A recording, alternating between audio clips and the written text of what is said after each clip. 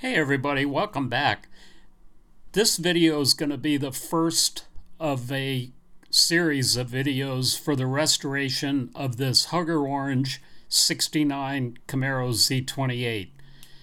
This will be the second Z28 that I'm working on currently. The original one was the Le Mans Blue. I've got a whole series of videos on the restoration of this car, Le Mans Blue with white stripes, original Z28 numbers matching. But this car here is identical in pretty much every way except for that it's Hugger Orange.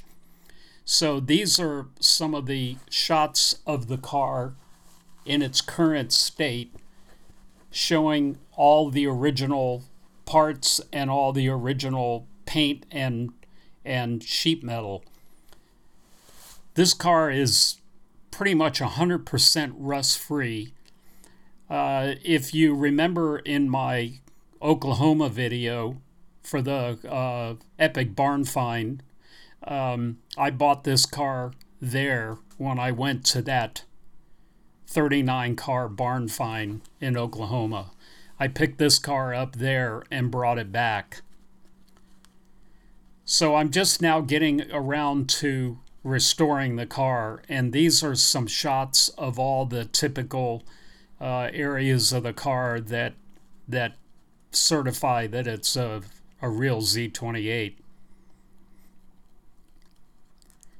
I'll let the camera run here as it goes through a lot of these shots of various areas of the car, showing how original and how rust-free this car is. Now, both quarter panels have been replaced, and as you can see there, they're original GM quarter panels from back in the 80s. The previous owner had replaced both quarter panels back in the 80s, and the car has been off the road since around 83 or 84. The car was, the original owner had the car until the late 70s, and then the second owner bought the car in the late 70s, and she had it until around the mid 80s. The third owner bought the car and took it all apart, which is the state that the car is in now.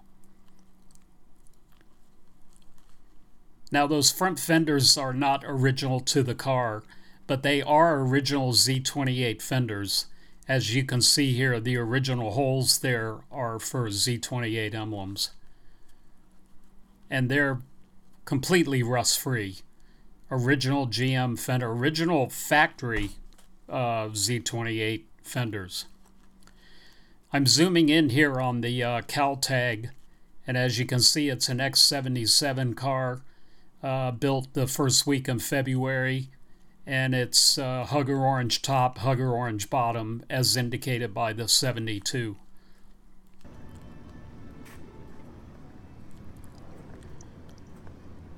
This is the car a couple of weeks ago, just before we moved it into the paint booth, and we cleaned up this cowl area right here to match the original Hugger Orange paint.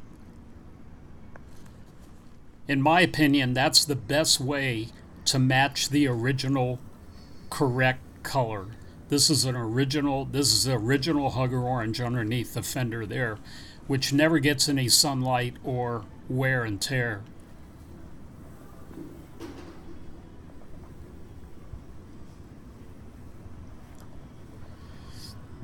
All the body work is done on the car now, and it's ready to go into the paint booth. These are the fenders that have been all reworked and painted on the bottom, and then we're going to install them on the car during the painting process. So now they've shot the jam areas of the fender, and now we'll install them on the car before it's painted.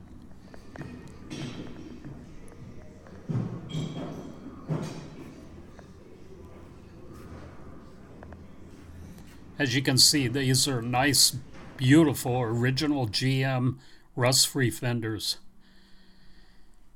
So before we put the fenders on, we had to shoot the jambs because the fender covers all that area up. So here we are getting the car into the paint booth and getting it prepped to start the painting process.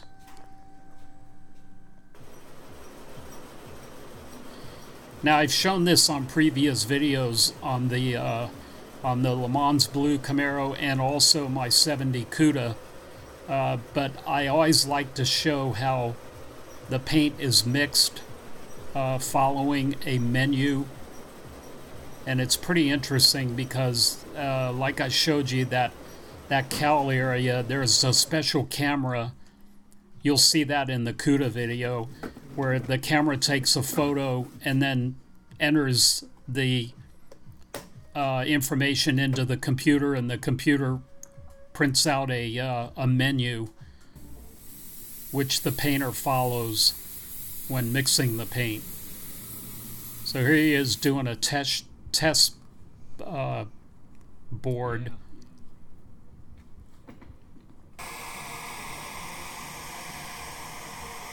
Then he kind of blows it dry before he puts the clear coat on it. And now he shoots the clear coat.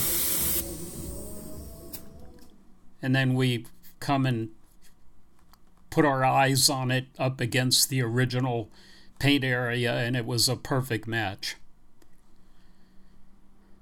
So again, here we've kind of jammed the areas, and then we install the hood and the trunk lid, and the doors were installed already. And then the car goes in for the final prep.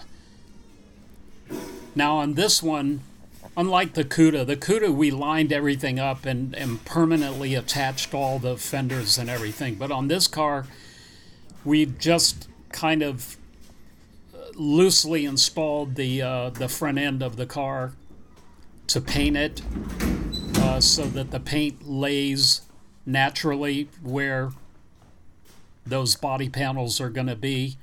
And then we're going to remove the front end of the car so that I have access to the subframe to rebuild the suspension and install the engine, and then reassemble everything afterwards. So here we're just starting the initial paint.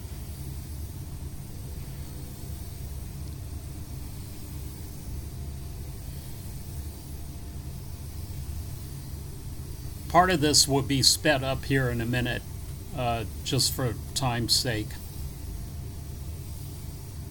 This is just to give you an idea. And again, on the both the Le Mans Blue Z and the 70 Cuda that I just released last week,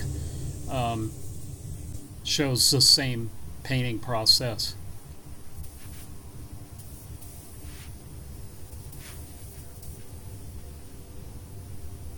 So he'll go around the car twice, put 2 coats of the initial color, and then he'll do 1 coat of clear, and then we will wet sand the car down with 600, and then 2 more coats of clear on top of that.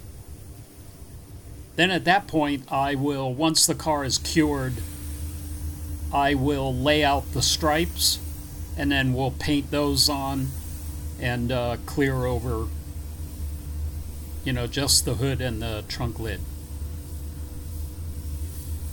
So anyway, that's going to do it for this very first video on the restoration of this car.